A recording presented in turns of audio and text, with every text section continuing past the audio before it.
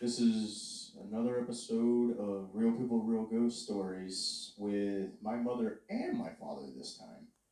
And we are all going to share the experience that we had at one specific house. This is 12996 Monarch Lane. So,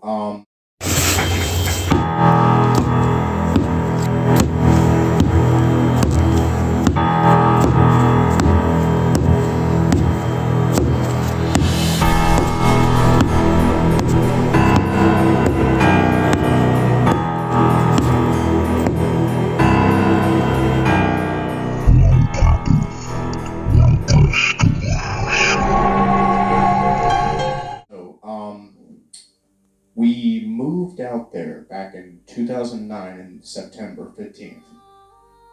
And it was calm for probably 2 years.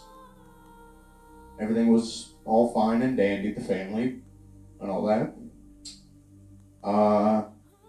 One night, Dad got some disastrous news.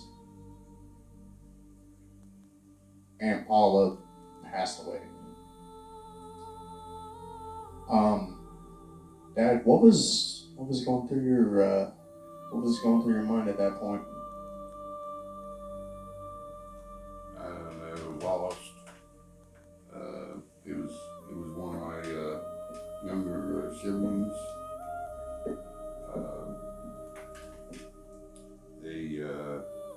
They said she committed suicide, but we're pretty sure that it was murder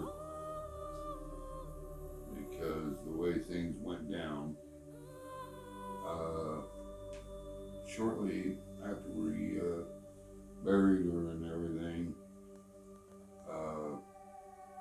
things started going wacko around there. Me and my little sister was really close, and we decided to keep a lot of her stuff. And that was probably maybe the worst thing we could have done. And because when we did that,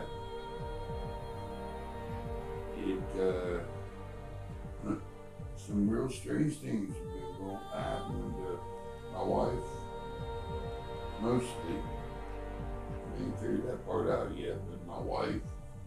And one thing in particular to me, so I'll let my wife take over from here, and she can start the ball rolling.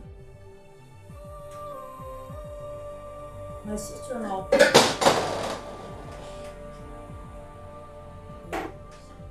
And there's no.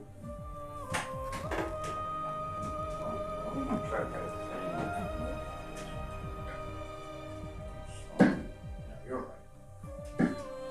Magic of ending. I'm sure it's probably directly towards your mouth. No, that sounds a little weird. So, as my husband would say, we were really close to Paula, and she liked to collect cows. So we took possession of a lot of her cow barns and things. Well, I had no room to set them out, so we had a bedroom upstairs in a loft, and we had taken this little closet, and that's where we had put the cows. And the door and the closet area where I had put them was so small that even for my height, which I'm only 5'1", you couldn't stand up in it. You had to crawl to get in it. And once you were in it, you still had to crawl. There was one night I was going in there and I was looking for something because we stored other things in there. And I just kept feeling like there was something else there with me, but saw nothing. And I got what I was supposed to get, and I went to leave, but something unseen. I saw nothing. I had a hold of my ankle, and I couldn't get up. And finally I just ended up kicking my legs, and I think I turned on my flashlight that I had with me or something, and I was able to get out and shut the door. But prior to that, I was laying in bed one night, and this happened more than once. It happened several times. We had a staircase in the loft bedroom where you could see over into the living room. And at the top of the stairs, it was all open. And I was laying in bed, facing the stairs up on my side, and there was literally, I could not make out who it was, but it was definitely a person sitting there, but it was more like a shadow or an apparition. It was not a genuine make out the features person. So a silhouette. Yeah, shadow figure, something. But it was really scary. And then on top of this, I started having dreams. And in these dreams, it was almost like a subconscious dream because it seemed so real. Like I felt like I was sitting up and literally talking to this woman. I can't even call it a dream, it was a nightmare. She was really freaking tall, hovering over you tall. Had on the black Victorian style dress, really long with the collar clipped to here. It was so creepy. Her hair was up in a bun, and she would stand over the bed, but wouldn't say anything, just like looked at me. Would bare her teeth and have weird ass smiles and shit. And one night, I don't know if it was in my dream or I was awake or subconsciously in and out of it. I don't know what it was. But I said, "Leave me alone, you effing bitch. What do you want?" And you've described this situation. It was basically like not to poke fun here, but like an AA meeting, so to speak, or like a room. Yeah. And after seeing this woman hovering over my bed, I also saw her again.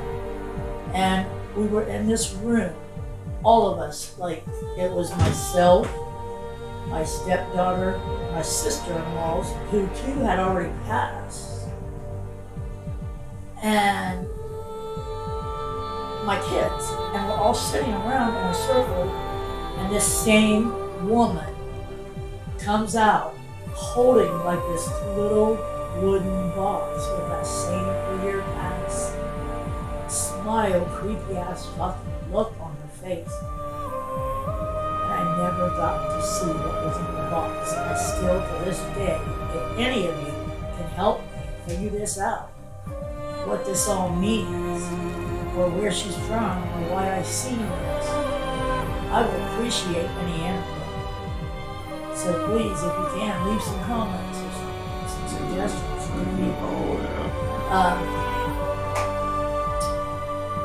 Yeah, I've got goosebumps talking about it. I can't. It's taken me so long to do this because I mean, one of these stories is kind of hard to tell after a little while. Because it envelops your body, it envelops your mind, and it leaves a mystery and question. Something like that has certain meaning. Dreams have meaning. I don't know what the meaning was of this. There was something hidden that you need to figure out. That's what I'm guessing. But yeah, I want to know the meaning. I want to know what the message is. And if I do remember correctly, we might have done some research. I mean, this is a shot in the dark, but I think at one point we did look at the folklore behind a woman in a black Victorian gown. And it was basically death in disguise.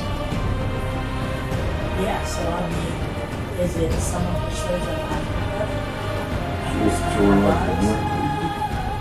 Yeah. Or someone who shows up prior to let you know that someone is This might tie into Grandma Dorothy passing away too. Because didn't shortly after she passed? Yeah. Yeah, yeah, I think so. I think after the last time I had seen her, yeah. And it's so weird that how one side of the family's death meets the other in return. Yeah, and then the lady in black in the middle. Yeah.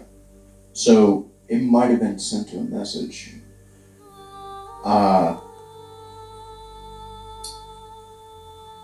But I'll continue back to Dad over here.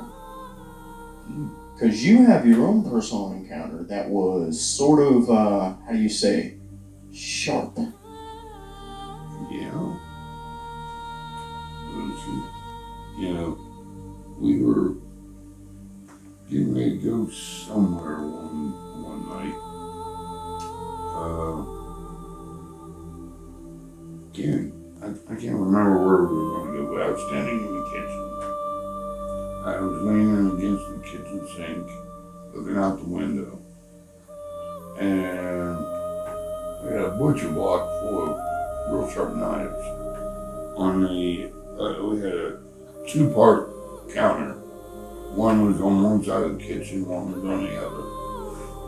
Over here, we had a butcher block full of real sharp knives.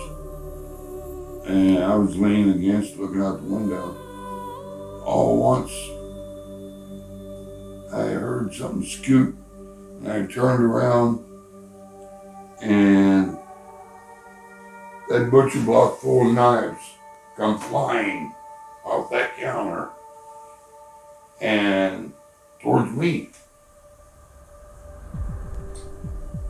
And if I wouldn't have jumped when I did, every one of them would have been stuck inside me. And a spirit that is,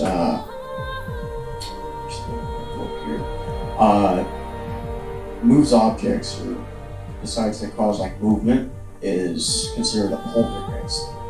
Mm-hmm. I don't know if it was vengeful or malevolent, but it obviously had something to tell you, basically, or take vengeance on you for some reason, which we don't know what you did or if you did anything. Yeah. There was no explanation. Just like we were sitting in the front room one night, my son-in-law And our neighbor. and our neighbor, Bob. yeah, was sitting in the kitchen, and or in the front room there, and the steps come down bright light From our loft bedroom. from our loft bedroom. CDs come flying off the dresser, go across the bedroom, down the steps, rolling down the steps. No one was up there. No one. The CDs all over the place. My son-in-law was sitting against the wall in a recliner. A picture was hanging on the wall above his head, come flying off the wall. Not scooting, flying off the wall. Is there any what was the picture? My daughter, my oldest daughter, And the two kids. yeah, and the two kids and him. So out of all the photos we had hanging up on the walls in there, Just that picture. just that picture. Mm-hmm. So instead of it being just a random hang picture, it was one that pertained to number two. So it was out for something. And it ties back to they had vengeance when they did something wrong. This is just pretty choice. Mm-hmm. There's some stories. But I mean, after we moved out of there in 2012, we only lived in that house for 4 years. Things eased down. They did. Yeah, completely. completely moved out. Then we moved down into the house at the bottom of the hill. Yep. And then just everything dissipated. Yeah. Which I was so thankful for. Which I don't think that it was Paula. Mm. I don't think it was Paula at all telling you anything. But it all happened right after her death. Yeah, so the significance still puzzles me. Like, there had to be something else there, something else that died there. Or that could be because we never knew the history of the house. Yeah. I mean, that place, that whole community down there ties into, say, the beginning of the 1960s. At least. At least. The lake was constructed in the 70s. Yeah, So, to my understanding, that used to be an old camp back in the day. Mm. Church camp. Yeah, church camp. So, what could have happened? Just about anything. We don't know. And there's no records, no events that are told around that area whatsoever. So there's no answers for all these questions. Oh, which makes it even creepier. Yeah. But I think this is all we have for the house at 12996 Monarch Lane. Yep, I believe so. And we'll see you next time. Bye.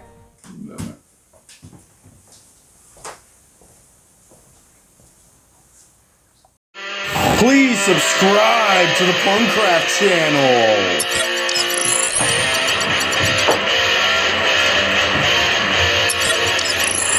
Please hit that notification bell.